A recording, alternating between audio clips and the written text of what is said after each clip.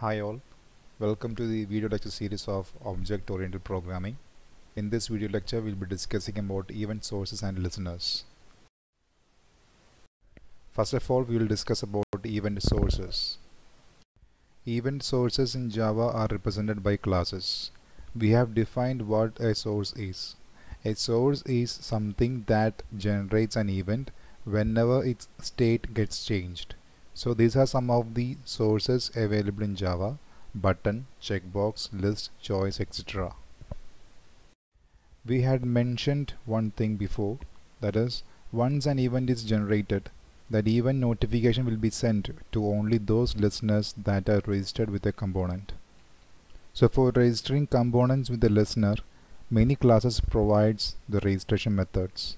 Some of the registration methods are listed here.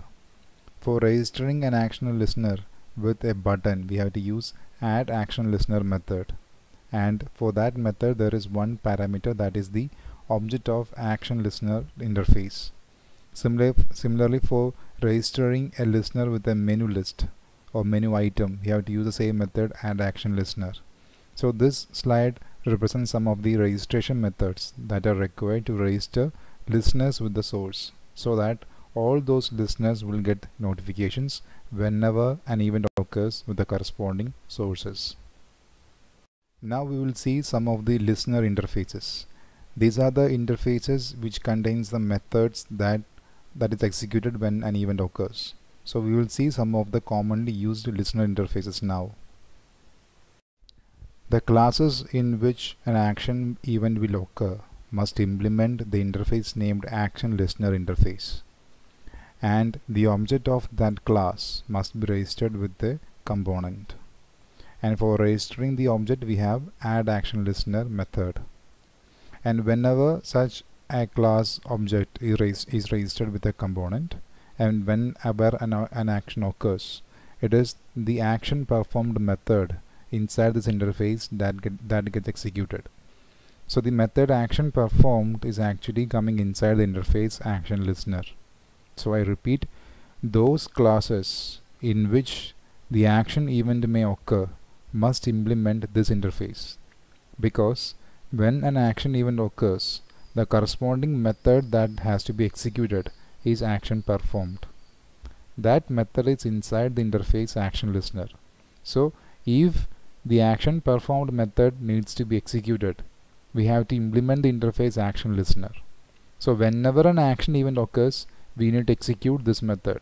So in all classes in which an action or event can occur, those classes must implement this listener interface.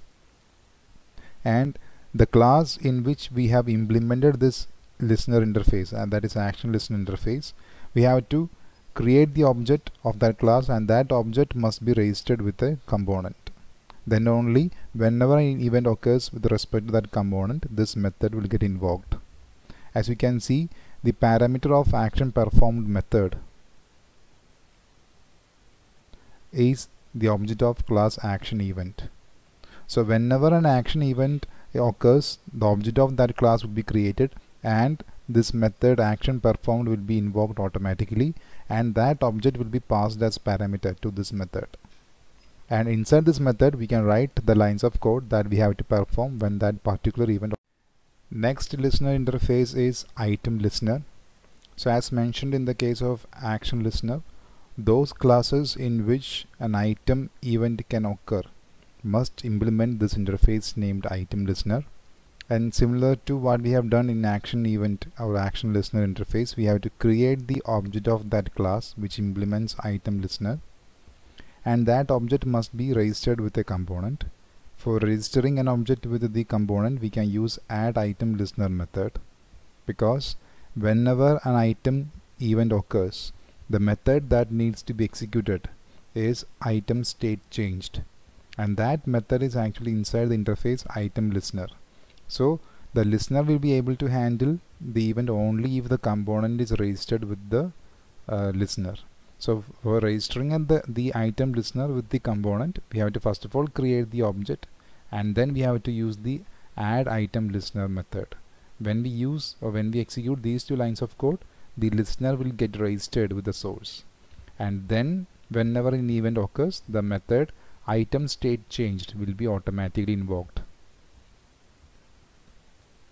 As we can see, the input or the parameter of item state changed method is item event object.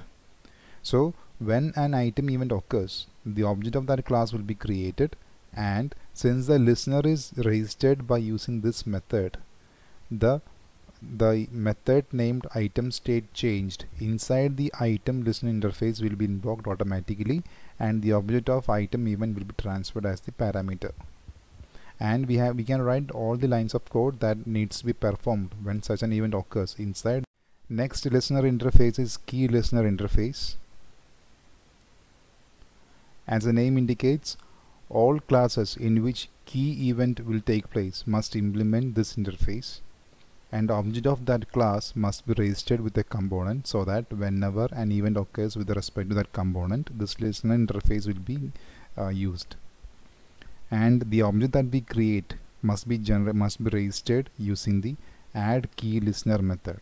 So this is the method that we have to use to register a listener with the source, so that whenever an event occurs, this listener will get the notification. Okay, so the methods that are available inside this key listener interface are key pressed, key released, and key typed. That means whenever a key is pressed, if we want to implement something, we can write that lines of code inside this method. Whenever a key is released, if you want to execute something, or if you want to perform some actions, all those lines of code can be written inside this method.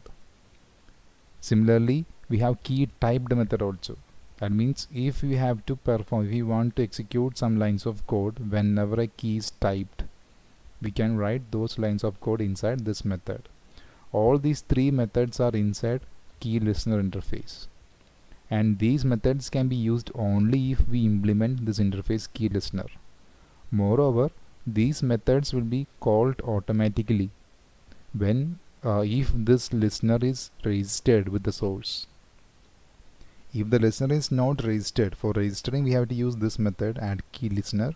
If this method is not used, and if this method is not used, then the listener will not get registered with the component. If the listener is not registered with the component, then the event notification will not be sent to the listener. So all these three steps are common in all listener interfaces. First of all, we have to implement the listener interface. Then we have to create the object of the class in which the event will occur. We have to register the listener with that component, so that whenever an event occurs, the notifications will be forwarded to the listener. Now we have mouse listener interface for handling the mouse events. So in the classes in which mouse events will be generated must implement this listener interface, that is mouse listener interface, and object of that class must be registered with a component. For registering the listener with the component, we can use the add mouse listener method, and inside this listener we have several methods like mouse clicked, mouse ended, mouse exited, mouse pressed, mouse released. So since we have registered and we are implemented this interface, whenever any of these events occurs, as whenever a mouse is clicked, if we want to perform some lines of code, those lines of code can be written inside that method. Because if we write like that, whenever a mouse is clicked, that will automatically call the method mouse clicked. We don't have to call mouse clicked method separately. Similarly, whenever a mouse key is pressed, if you want to execute some lines of code, those lines of code can be written inside the mouse pressed method. So whenever we press the mouse button, that method will be invoked automatically. We don't have to call the method separately. Next listener interface is mouse motion listener interface. It is used for receiving mouse motion events, like whether mouse is dragged or mouse is moved, etc. And this listener interface consists of two methods. They are mouse dragged and mouse moved. So once our component is registered with this mouse motion listener by using the corresponding registration method, whenever our component, inside that component, this mouse is dragged or mouse is pressed or mouse is moved, this corresponding method will be called automatically. Then we can write the lines of code inside these methods which we have to execute whenever a mouse is dragged or whenever a mouse is moved. We shall conclude now. In this video lecture we discussed about what are the different sources of events in Java, how the events are generated, and how we have to register the listeners with the source so that the listeners will get the notification of the events.